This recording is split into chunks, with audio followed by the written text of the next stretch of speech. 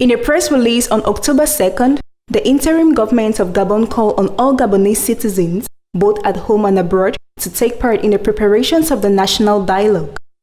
To this end, the National Council for Democracy, the government's oversight body, has recommended institutional reforms.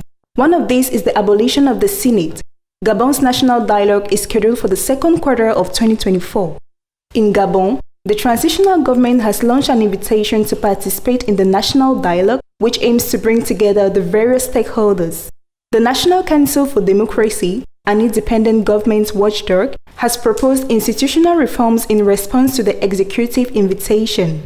Local media reported on October 3, 2023 that the National Council for Democracy recommends abolishing the Senate, replacing the Gabonese Electoral Center with an independent commission, and returning to a two-round election. In preparing for the national dialogue, Gabon's transitional government aims to be inclusive. In the words of Prime Minister Raymond Donsima, the aim is to have contributions from Gabonese of all ages by November 30, 2023.